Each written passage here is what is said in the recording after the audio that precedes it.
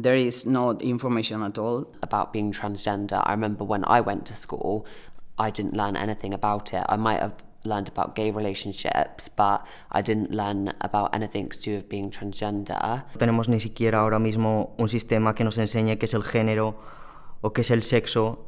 Esto es importantísimo.